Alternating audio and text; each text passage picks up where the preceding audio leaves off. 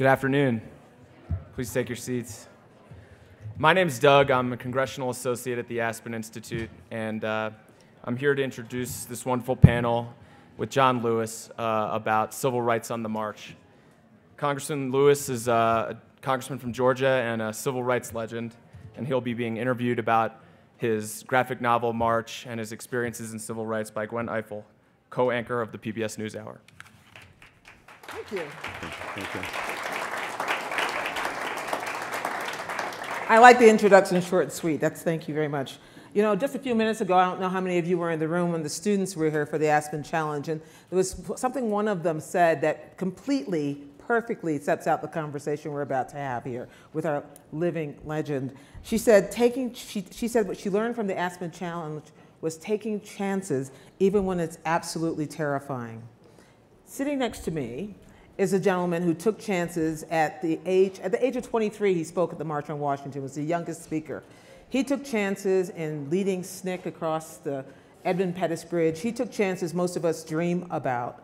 And now all these years later, he still takes chances because he shows up at Congress every single day with great, great plans. And now he took another chance, which is really interesting. He decided, someone approached him to tell his story. Again, he's written his own books, he's told this, but this time he's reaching a completely new audience with a graphic novel. Now, I don't know if all of you know what graphic novels are, but what's interesting about them, it's his story, but it's told in black and white cartoon pictures. Now, what's interesting about a graphic novel is it reaches in a completely different audience. I'm going to ask him in a moment how he came to be doing this, because this is an interesting way to tell the story. But first, I want to welcome you, John Lewis. Well, thank you very much. I'm delighted and honored to be interviewed by you. Every time I'm in his presence, I get a little, you know. He knows this. And if I forget to tell you this later, there's a book signing right outside afterward, and he'll be signing any books you want to purchase and give to all your loved ones. Okay, I want to start by talking about this unusual way. A lot of people think they know your story. They think that they know the story of the civil rights movement. In fact, today is the 50th anniversary of the signing of the Civil Rights Act. But we're in the midst of a bunch of anniversaries. Last year was the March on Washington. Earlier this year was Brown v. Board. Next year will be the Voting Rights Act. We've been going through all of this. The question is, do you feel a little anniversaried out? No, I really don't, but I know I'm getting a little older. And I was 23 at the March on Washington. Yeah. I was only 21 during the Freedom Rides, 20 during the sit-ins. But I still feel very young, and I'm ready to march and to continue to march and march again.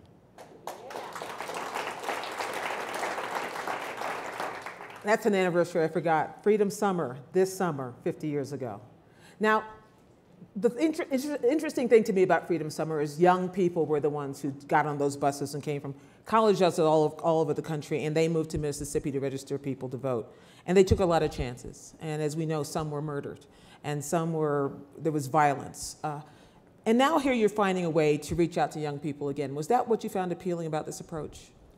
Well, I must tell you, a staffer of mine back in 1980, was it 86? Or maybe later, came to me. He's sitting here, Andrew Iden, by the way, which is why he's checking the dates.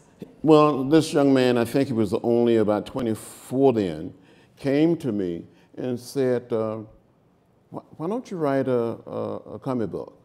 That's what he called it. A comic book. Right. It was the end of one of my campaigns. And why don't you write a comic book? And I said, no, I don't think so. And then it reminded me that in 1958, when I was only 18 years old, there was another book, comic book, called Martin Luther King Jr. and the Montgomery Story. Huh. It was 14 pages, and it sold for 10 cents. Published by the Fellowship of Reconciliation. And he kept coming back, and I kept saying, well, maybe. And I finally said, yes, if you would do it with me. So here's my co-writer, my co-author. So how did you go about then finding someone to do the actual comics, the actual drawings, which are so compelling, especially the black and white? We got a publishing company called Top Chef, And with their help and support, we got an illustrator. His name is Nate Powell. Nate Powell, well known in the comic world. Three Southerners coming together, writing and drawing and telling the story, telling my story.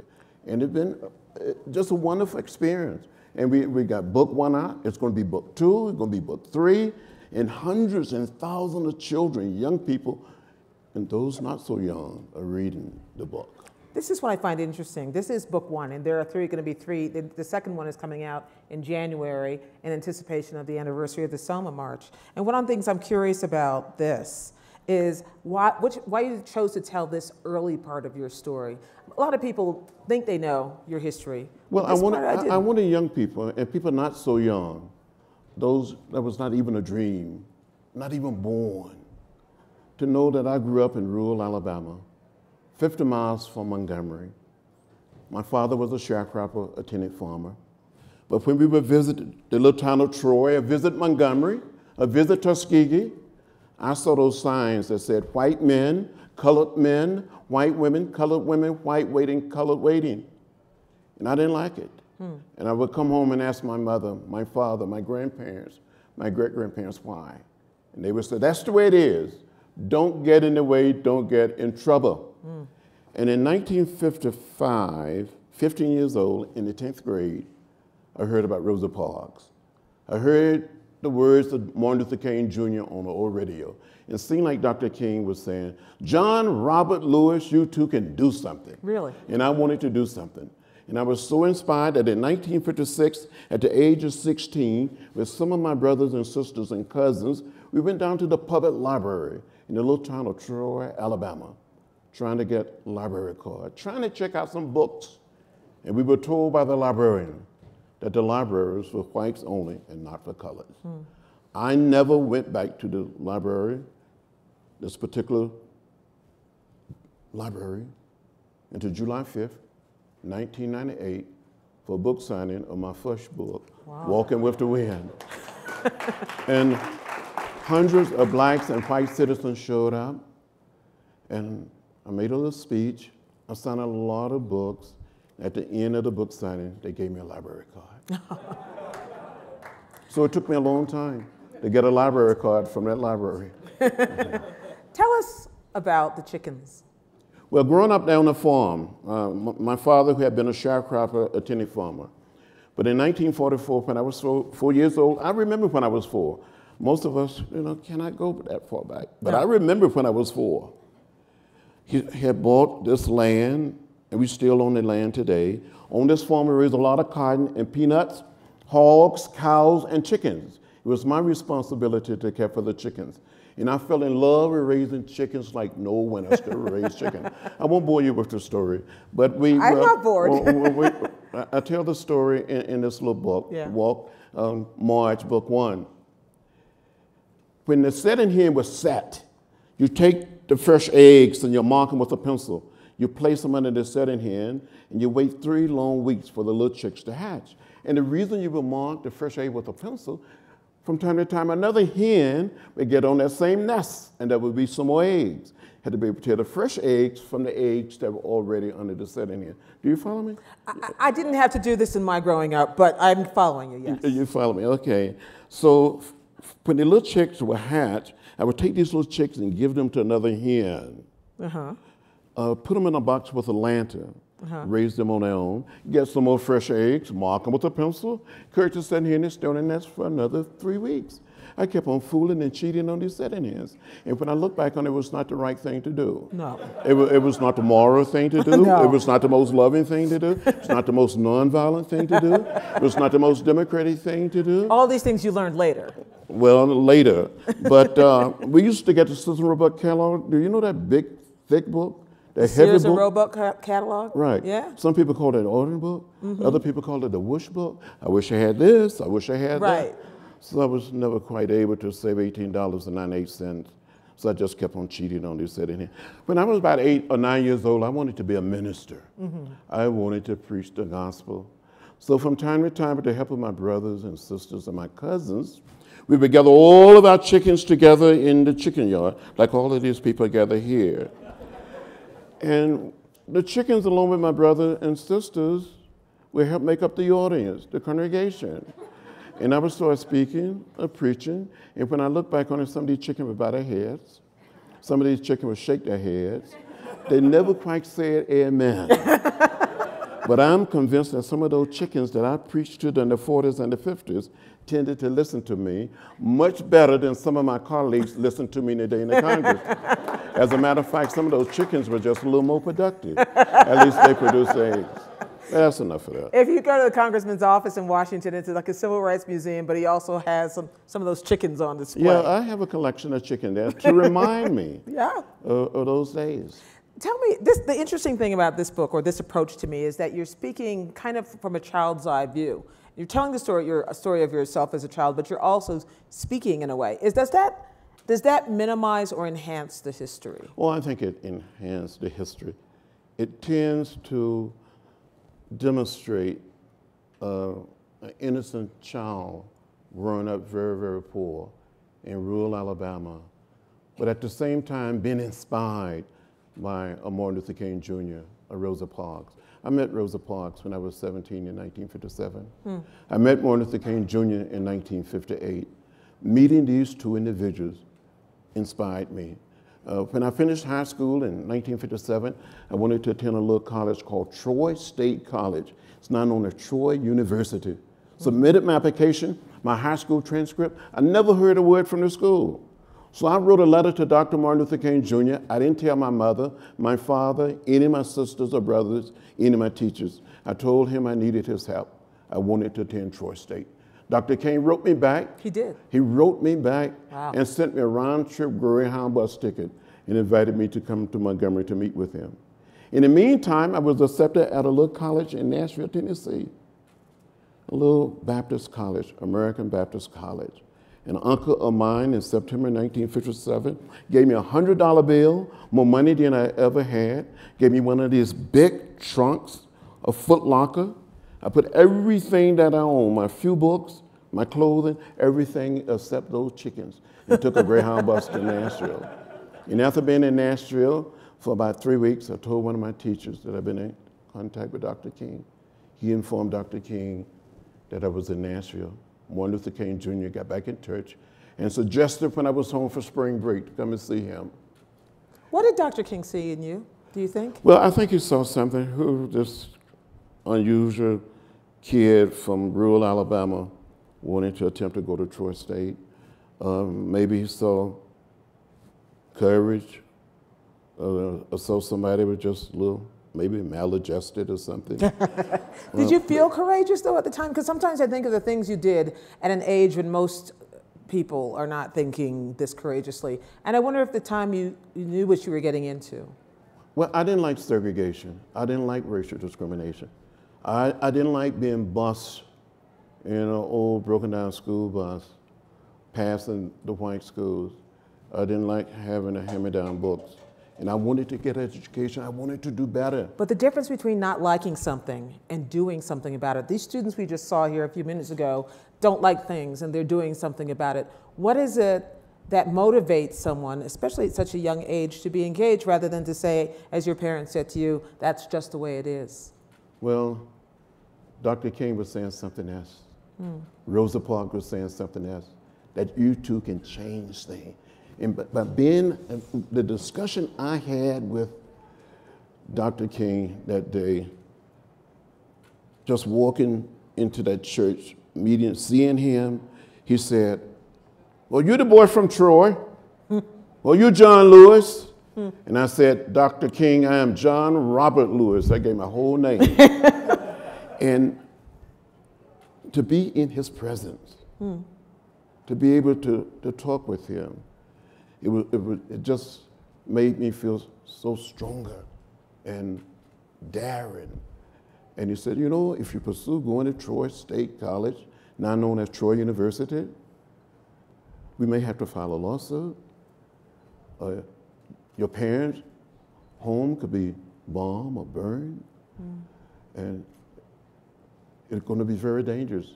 So I went back and had a discussion with my mother and my father. They were so frightened. Of course. So I continued to study in Nashville. So it was in Nashville that I started attending nonviolent workshops conducted by a young man by the name of Jim Lawson. We studied the way of peace, the way of love, the way of nonviolence. We studied what Gandhi attempted to do in South Africa, what he attempted to accomplish. We studied Thoreau and civil disobedience.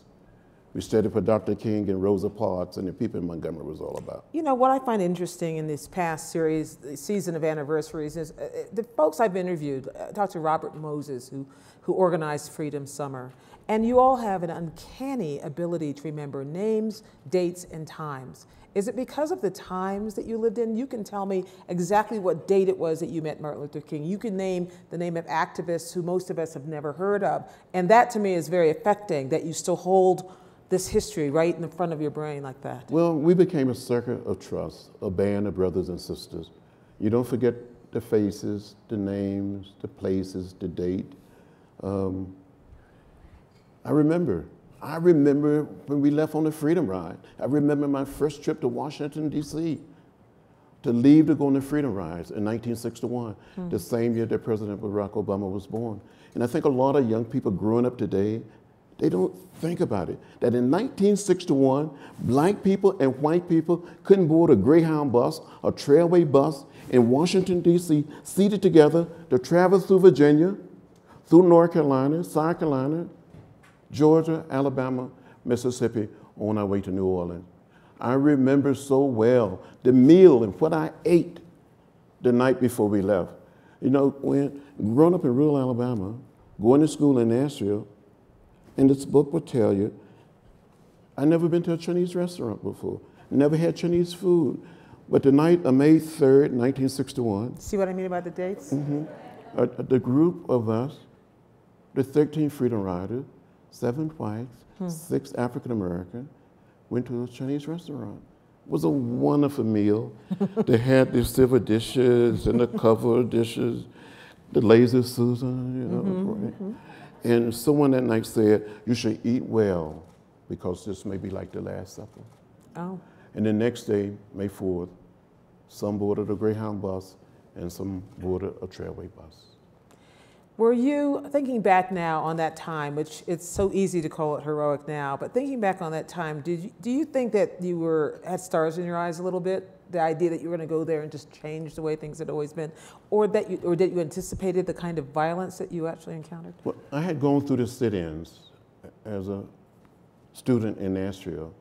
And So it was training, right? It was training, and we were prepared to accept nonviolence as a way of life, as a way of living.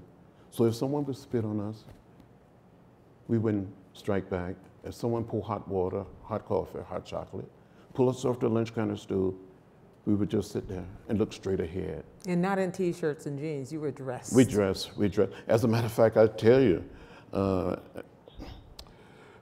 I'd gone in and sat in, but most time I wore a tie and a suit. We heard that we were going to be arrested on February the 27th, 1960, and I wanted a good suit to wear. I wanted to be sharp. You got a good suit to be arrested in? Oh yeah, oh yeah. And so I didn't have enough money to buy a new suit, so I went downtown Nashville to a used men's store, and I bought a suit, boughten $500, and the suit only cost $5. I wish I still had a suit today. Botany 500, I remember those suits. Yeah, and Andrew Iden, my co-writer, was doing some research, and he came up with a photograph of me being arrested wearing that suit. Really? Yeah. I wish I still had that suit. I'm sure it would fit exactly the same. I'm not so sure about that. Yeah. You are 74. I'm 74. 74, years young. What was it like to go to Comic-Con? Oh, going to Comic-Con, I've never seen anything like it. You didn't know where I was going with that, did you? It was fun. It's a lot of fun, but I'm going back. You are? I'm going back for the 50th anniversary of the march from Selma to Montgomery, and for the publishing of book two. I read on NPR that the line in your book signing included, people dressed in huge costumes at Comic-Con. 3 Doctor Who's, 4 Wolverines, and 1 Transformer. Well, I'm going back. Really? And I'm going to wear my backpack that I wore across the bridge. Really? It won't be the same backpack, Well, but I'm going to have a backpack, my trench coat, similar to the trench coat I had. I'm going to dress like John Lewis. And you were almost killed in that march. well, it was Bloody Sunday, March 7, 1965, about 3 p.m. I would never forget it. There were 600 of us walking in an orderly, peaceful, nonviolent fashion. We were on a sidewalk crossing the bridge. We got to the edge of the bridge. We saw a line of Alabama state troopers, and behind the state troopers, the sheriff posse was on horseback. A man identified himself and said, "I'm Major John Cloud of the Alabama state troopers. This is an unlawful march. It would not be allowed to continue. I give you 3 minutes to disperse, return to your homes or to your church." And a young man walking beside me from Dr. King's organization by the name of Jose Williams said, "Major, give us a moment to kneel and pray." And the major said, "Troopers, advance." Wow. And you saw these guys putting on their gas masks. They came toward us, beating us with nightsticks, trampling us with horses, and releasing the tear gas. I was the first one to be hit. I was hit in the head by a state trooper with a nightstick. And I had a concussion at the bridge. My legs went from under me. I thought I saw death. I thought I was going to die. But I do recall being back at the church. I don't know how I made it across. Yeah, how did you I guess someone carried me. Yeah. But I got back to the church and someone said, "Say something to the audience. Speak up, John, speak." The church was full to capacity. More than 2,000 people on outside trying to get in. And I said, "I don't understand it. How President Johnson can send troops to Vietnam and cannot send troops to Selma, Alabama to protect people who only desires to register to vote." And the next thing I knew, I had been admitted to the Good Samaritan Hospital in Selma, Alabama, where a group of nuns took care of us, the Sisters of St. Joseph. Hadn't been for these nuns and for a lot of other people, I'm not so sure we would have survived. I'm very curious as we look at this year of looking back, these years of looking back. One of the things that's emerged has been kind of a retelling of the story from the point of view of Lyndon B. Johnson. And the degree to which he, for instance, there's this play on Broadway, All the Way, in which have you seen it? Yes. And? I was very moved by it. It was, Yeah. you know, in theater and movies, you take a little liberty here and there. They took a lot of liberty, actually. But I mean, it was good play. But it was very good. Yeah. It was very, very good. Lyndon Johnson, he was determined. But he was determined to help, but not always. I mean, he was often an obstacle. Well, in 1964, after Dr. King had received a Nobel Peace Prize and came back to Washington and had a meeting with President Johnson, he said, "Mr. President, we need a voter rights act." And President Johnson said in so many words, "Dr. King, I just signed a Civil Rights Act. We don't have the votes in the Congress to get the Voting Rights Act." He said, in effect, "Make me do it." And we did. In Selma, Alabama in 1965, people could not register to vote simply because of the color of their skin. People were asked to count the number of bubbles in a bar of soap, the number of jelly beans in a jar. There were black lawyers and doctors and college professors, high school principals and teachers, farmers and housewives were told they could not read or write well enough. So we had to press the issue. People stood in unmovable line. We went to Selma in 1962. The Student Nonviolent Coordinating Committee had been working there. And then in Mississippi in 61, 63, 64. You talk about the Student Nonviolent Coordinating Committee. There was not always agreement, even within the movement, about what the right approach was. Well, some people thought we should just engage in direct action. Right. Others thought we should go out and try to get people involved in the political process by trying to get people registered to vote. And that's what the Mississippi Summer Project was all about. Right. That's what Selma was all about. And that's what Fannie Lou Hamer was all about. That's what, when she testified at the Democratic Convention in Atlantic City in August 1964. I don't know how many of you got a chance to see the PBS American Experience documentary last week, but if you can't go look online, called Freedom Summer, in which they play extended clips of Fannie Lou Hamer testifying before Congress that summer, before the Democratic Convention, and it was remarkable. There was just, Lyndon Johnson had to rush to the White House and have a press conference to try to take the cameras away from her. Yeah, to get her off the air. Right. Well, on the other hand, because of the march from Selma to Montgomery, because of the drama, because of what happened, the American people couldn't take it. They couldn't stand it. So there was a sense of righteous indignation. And 8 days later, President Johnson delivered one of the most moving speeches on voting rights and civil rights. We call it the We Shall Overcome speech, March 15th, 1965.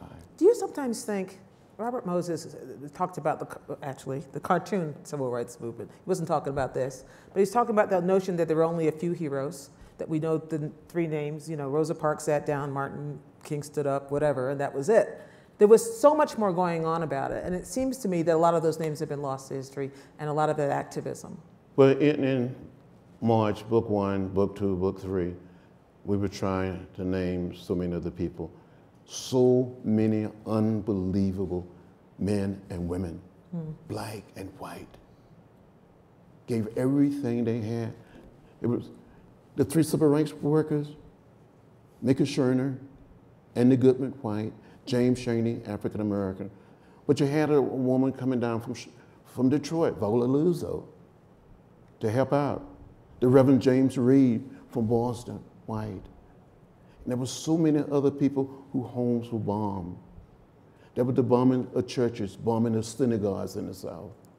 Rita Schwerner, the widow of Michael Schwerner, told me on the NewsHour not long ago that she thinks that they wouldn't have gotten the attention for the 3 missing civil rights workers if they had all been black.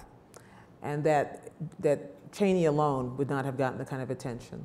Do you agree with that? Do you think it took that? I agree with that. While they were searching for the 3 young men, the 3 bodies, they discovered other bodies. And we didn't hear about that necessarily. No. So tell me, as you've been on book tour, as you've been talking about this book and reliving this history, what kind of reactions do you get? How has it been received? Well, the book has been well received, not just by children and young people, but by adults, parents, grandparents, great-grandparents. I've had people come up and say, "Can I give you a hug?" And I said, "Yes, I need a hug." I think I felt the need to hug you today, too. It just happened. Sorry about that. Sometimes people come up and they're crying. Really? And said, "My grandfather marched with you, my father, my teacher, my professor." And I think people want to know. And so we were someplace just a few days ago, and a little boy with his parents got a copy of the book. And this little boy went straight to a table and started reading. Andrew told me about a call that he got from a well-known, the paper's well-known, and I shouldn't call the paper, but it's a reporter for a very conservative newspaper. He passed the book on to his 9-year-old son, and then he called my co-writer, Andrew, and said, "I don't usually do this, but I want to tell you, I passed the book on to my 9-year-old son." And he went and put on his hat, his Sunday suit, his best. Now he watched marching around my house saying I want equality for everybody. Oh. Oh. So kids are moved by it. Several colleges and universities have adopted the book as a requirement for all freshman students. I don't want necessarily to name the school, but one is Georgia State University, and one is Michigan State, and the other one is Marquette. But the interesting conversation we keep having is where we are now. with all of this. And the degree to which we had a big conversation in this room not long ago about the Supreme Court. We've had conversations all week here in Aspen about how we use language and whether we use language and what we're allowed to say and how we say it. And I wonder whether people wouldn't just be happier to be past it all, to say that's a nice history, let's blow out the candles on the birthday cake and move on. But no, we cannot. It's not over. We're not there yet. We have not yet created the beloved community. We have not yet laid down the burden of race. When the Supreme Court made a decision gutting the Voting Rights Act of 1965, that I gave a little blood for on that bridge, I wanted to cry. I said to myself, these men never stood in unmovable lines. Their parents never did. Their grandparents never did. The 3 women on the court did the right thing, and 1 man did the right thing. I would love to take members of the United States Supreme Court back to Selma and walk across that bridge. I would love to take them into the Dallas County Courthouse there. I would love to take them. You know, each year for the past 15 years, I've been taking members of Congress. I know. Back to Alabama, back to parts of Mississippi. Recently, we took a group to the spot where Emmett Till was murdered. Wasn't Eric Cantor part of that group? Mr. Cantor? I don't know. Maybe that wasn't a good luck thing for him. I don't know. Well, I don't know. We all learn, we all grow, and in the process, you know. I want to talk to you a little bit about the process, but before I do, I want to let you all know that we're going to take your questions because I know you have them, and I don't want to hog this, but I guess I struggle between the idea of optimism, the optimism that's contained in the retelling of your story, and someone saying, I see something wrong, I'm just going to try to fix it, a young person. And a little bit of pessimism about where we are today, as much in denial as in any idea that anything can change. People turn inward, people decide. Do you see evidence, as you talk to people or as they talk to you, that some of that spirit that you possessed as a young person in this movement, or any movement today, still exists, whether on the right or the left? I see it in people, especially the young. That sense of hope, that sense of optimism, it is in keeping with the philosophy and the discipline of nonviolence. I said to young people, and I said to some of my colleagues in the Congress, I said, you must never, ever give up. You must never, ever give in or get lost in a sea of despair. You must keep the faith and believe. When you lose hope, it's just like saying, oh. Isn't that what older people do? It's the younger people who have the optimism.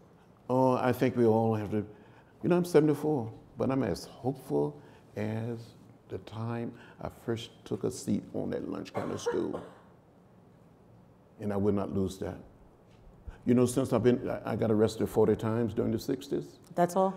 Only 40. But since I've been in Congress, 5 more times. Yeah. And I'm probably going to get arrested some more soon. If we don't do something about comprehensive immigration reform, really,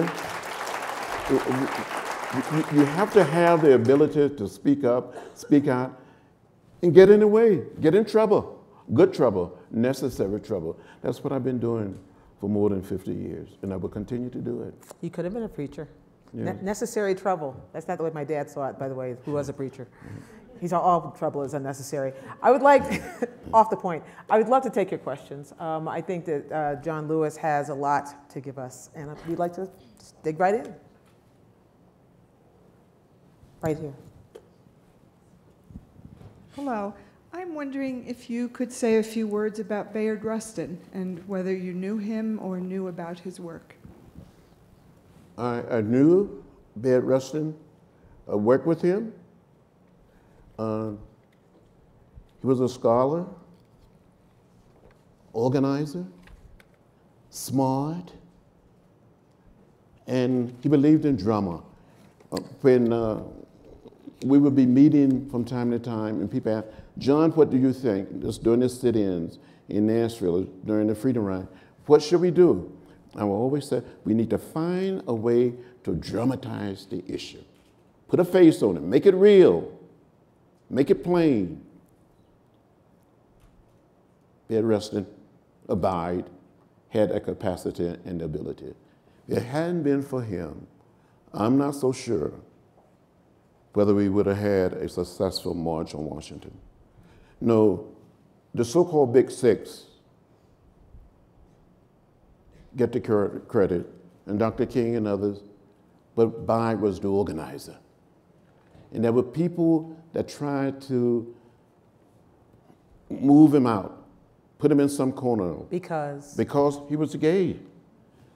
And people were afraid that, I won't call the senator's name, but they would stand up on the Senate floor while we were planning for the march. Even in the so-called black leadership, there was 2 or 3 of the people that made up the Big Six said no for Bide being the chairperson of the march. But 3 of us caucused and said we would select A. Phil Randolph, and the other 2 agreed. And we knew Mr. Randolph would turn to Bide to be the person to put together. And that's exactly what happened. Now, in this audience, I probably shouldn't say this. which means you should. Well, yeah, Bide was good on detail. I'm talking very, very good in detail. But at one point during, in planning the March on Washington, he wanted to know whether we had enough latrines. He said, we cannot have any disorganized pissing on the mall. And he was right. He was right. And so we had to get enough latrines. Now, during the March on Washington, you know, in the beginning, President Kennedy didn't like the idea of the march when we met with him. But we came together, and the 6 of us invited 4 major white religious and labor leaders to join us in issuing the call. When the march was all over, when Dr. King finished speaking, the march was all over. It was so peaceful and so pleasant, and other people call it other things. But President Kennedy invited each one of us back down to the White House. And he stood in the door of the Oval Office, beaming like a proud father, just beaming. He was so glad that everything had gone so well. And he kept saying, you did a good job, you did a good job. And when he got to Dr. King, he said, you did a good job and you had a dream. That was my last time seeing President Kennedy. Can I ask you who else to name? We'll go back to your questions in a second. Another unsung hero. There are so many voices that got lost in the retelling of the story.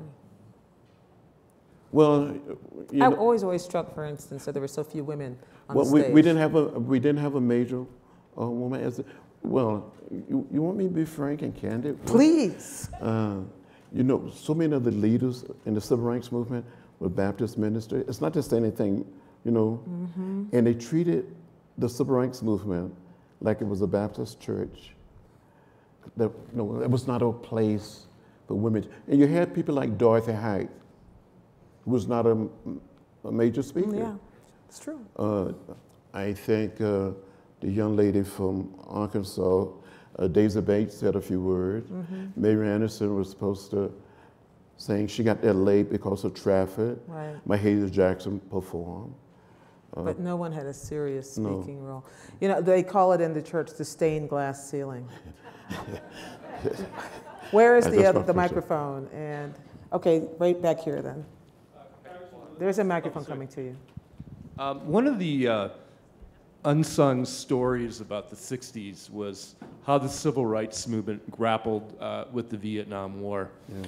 And that's something that I've devoted about 8 years of my life. I just wrote a book called Selma to Saigon, the Civil Rights Movement in the Vietnam War. Which you happen to have right there. Yeah, and no, I talk about you and SNCC kind of grappling with the issue of the war and the murder of Sammy Young. Yes. And then later Julian Bond, the Georgia State Legislature's refusal to seat Julian Bond. What do you think? Do you think that the Vietnam War really divided the movement and people don't really know that much about it? Well, I think the Vietnam War had a major impact on the civil rights movement and divided some of the leadership. My organization, during the time that I was the chair, the national chair of the Student Nonviolent Coordinating Committee, became the first major civil rights group to speak out against the war. I remember the statement that we issued in December 1965, and we sort of reissued it again early part of 1966. And Julian Bond was supposed to be taking the oath of office as a member of the Georgia legislature. And they refused to seat him because he supported the statement that we had made. And it was really respond to a young guy named Sammy Young, who was a student at Tuskegee, had returned from the Navy, and he had been shot trying to use a so-called white restroom at a filling station. And you had all these young black and white men, volunteers in the movement, that were being drafted. And we issued that statement. And later, Dr. Martin Luther King Jr. on April 4th, 1967, made that great, unbelievable speech at Riverside Church. And I was there that night when priests and nuns and rabbis and ministers marched in. When he made that, to me, it was his greatest speech.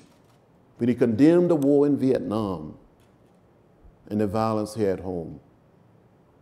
And some of the civil rights people, some of men of color and women of color, disagreed with him. And President Johnson sort of cut off a relationship with him. April 4th, 1967, a year later, he was dead. That's right. Another question, right behind you. Congressman, I wonder if you would talk a little bit about the Civil Rights Division at Justice in your relationships with John Doerr and Burke Marshall. Well, I tell you, I got to know John Doerr so well and Burke Marshall. I think people must understand that John Doerr was this unbelievable human being. Grew up in Wisconsin. He was I guess you might say, an Eisenhower's Republican, but he stayed on during the Kennedy administration. And when we were beaten in Montgomery at the Greyhound bus station during the Freedom Ride by an angry mob on a Saturday morning, May 20th. Then the night of May 21st, 1961, we were at the same church where I first met Dr. King and Reverend Rath Abernathy. John Doerr didn't want the local authorities to interview us before the FBI and lawyers from the Department of Justice. If it hadn't been for John Doerr and Burke Marshall, some of us would not have survived. These two men, and especially John Doerr. Burke Marshall was in Washington, the Assistant Attorney General in charge of the Civil Rights Division, but John Doerr was there in the courtroom, federal courtroom, in Montgomery during the Freedom Ride, during the march from Selma to Montgomery. When Medgar Evers was assassinated and the funeral took place in Jackson, it was John Doerr who saved the day. He stepped between police officials and a group of angry protesters. It could have been a race riot, a mob violence, if it hadn't been for John Doerr. These two men, two federal officials of the Department of Justice, the Civil Rights Division, gave so much. And they have never, ever received the credit that they should have received. If something was happening someplace in Jackson or Americus, Georgia, or in Birmingham, you can pick up the telephone and call Burke Marshall or John Doerr. And we did it so many times.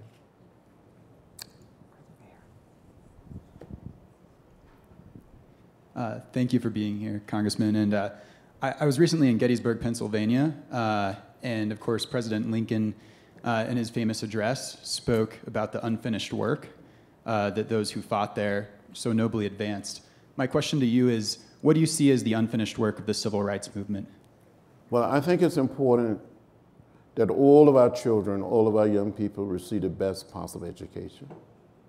I think it's important that the Congress pass comprehensive immigration reform.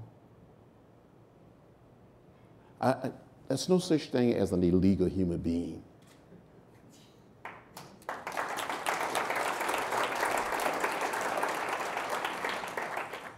No, we all come from someplace.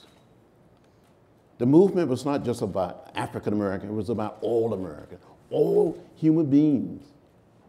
And it doesn't matter whether we're black or white, Latino, or Asian American, Native American. It doesn't matter whether we're straight or gay. And some people ask me, why do you take such a strong stand on equality for the gay community? My answer has been very simple. I fought too long and too hard against discrimination based on race and color, not to be against discrimination based on sexual orientation. People ask me about marriage equality. And when people were asked Dr. King during the 50s about interracial marriage, he would answer and respond, and I agreed with him so much. Races don't fall in love and get married. Individuals fall in love and get married. So if two guys want to fall in love and get married, two women want to fall in love and get married, it's their business. And no government, state or federal, should tell people they can love or not love. Can I pop in here? Because there is some debate in what remains of the civil rights community, I suppose, that the word civil rights should be reserved for the movement as we came to know it, and that gay rights isn't civil rights, that it's a different kind of battle. There is an argument about that. Where do you come down? I mean, well, why would civil rights, why would gay rights be considered civil rights? My philosophy is very simple. You cannot have equality for some and not equality for all. You cannot draw the line and say, well, today I'm going to be for equality for minorities, but I'm not going to be for equality for someone else. We all are brothers and sisters. We all live in the same family. So they're artificial We all live lines. in the same house. So you don't have lines in little hot pockets here, and a little house, and a little place here. They're just in it all. Yes. Congressman, I feel like I should come back over here later. I will, I promise. Congressman, my question is, what was your greatest fear about what would happen after the assassination of Dr. King? What was your greatest fear about what would happen to the movement? Well, when I heard that Dr. King had been shot, I thought he had just been wounded. I was in Indianapolis, Indiana, with Bobby Kennedy, campaigning for him, trying to put together a rally. And there was some debate about whether Robert Kennedy should come and speak, and I was one of the people who said he must come and speak. And it was Robert Kennedy that announced to the crowd that Dr. King had been assassinated. And I didn't think so much about the future of the movement, but I thought that we had to continue to press on. I thought Dr. King would be around for many, many years, but it was taken from us. But for a moment, I had an executive session with myself. I said to myself, well, we still have Bobby. And 2 months later, he was gone. But you had reason to despair after that. I remember 1968. I know I don't look that old, but I do. And I remember thinking at the time that everything was going wrong, that everything was going off the rails. Well, I felt like America was just breaking apart. And I felt then, and I still feel to some degree now, that with the assassination of Dr. King and Robert Kennedy, something died in America. And those of us who lived through that, we had to have the courage to pick up and go on. And I think Bobby Kennedy and Dr. King inspired me to get involved in American politics, really. Okay, we're going to come to this side. Eric? Congressman, thank you for your example. I was born in 1968, and So young. Yep, so young. Yeah. And I feel very much this, I'm also the son of immigrants, and so I feel very much this sense of generational obligation. I basically have done nothing. I won the lottery being born in this country when I was born. I didn't have to do any of the things that you've had to do. I didn't have to make any of the choices that you had to make. And I would like you to explain to people, not only my age, but to the young people in the room, how it is that we should define this generation's challenges that we should be willing to put ourselves completely on the line for, and how we, in this age where it's not as stark as troopers standing on the bridge every day, how does this rising generation find and summon that same courage to stand up and fight the way that you did, Congressman? Well, I must tell you, you're much better educated, you're better informed, you know, all this new technology. We didn't have a fax machine. We had one of these old mimeograph machines, just turn and turn.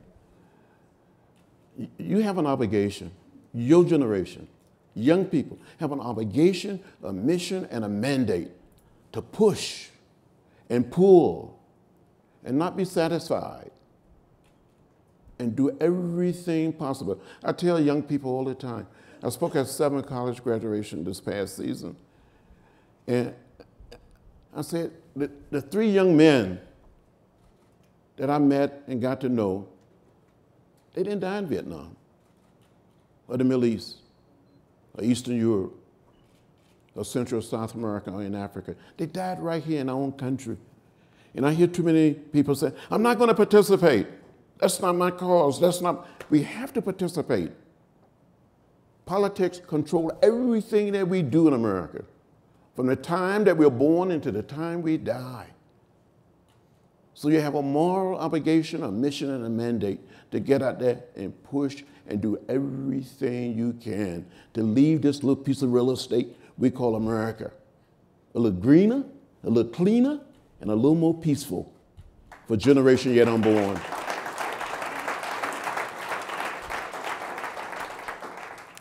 Here's a question here. So quickly on that note, do you think that would be better off staying out of office if we're interested in getting something done, to the extent that Congress seems to have a hard time with that? Or No, I think, excellent question. It's a good question. But I think we need more young people, more women, more minorities. But in office? To get out there, run for office, help other people get in, be brave, be courageous, be bold. But do you understand why someone like this young woman would say, Congress, really? Yeah, you can I change can lead other ways. Well, I think, and I'm going to get in trouble here. Oh, good. But it's good trouble. It's necessary trouble. See, I think that people today get involved, but they don't believe in the political arena. Right. I think there are people who want to tear down rather than to build. And I think along the way, and I've seen it all during the past few years. I've been in Congress 28 years. But long before then, I see people who love the world. They just love the whole world, but they don't like people. They don't want to get their hands dirty.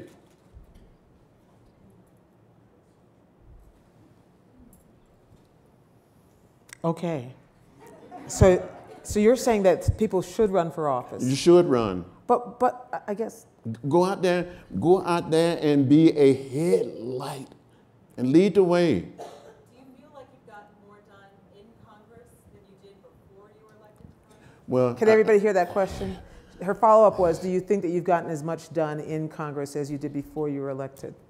Well, sometimes I feel like I've traveled this path before.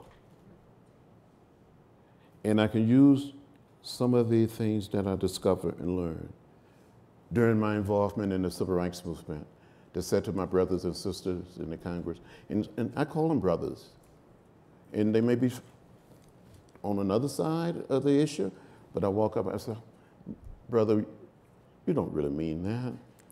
You can do better than that. Your mama didn't teach you that. And I wonder if that works. The I'm trying guilt to use thing. it. You try it. I tried it. Listen, we could have more questions and we could talk to you all afternoon, but there are books to be bought and signed.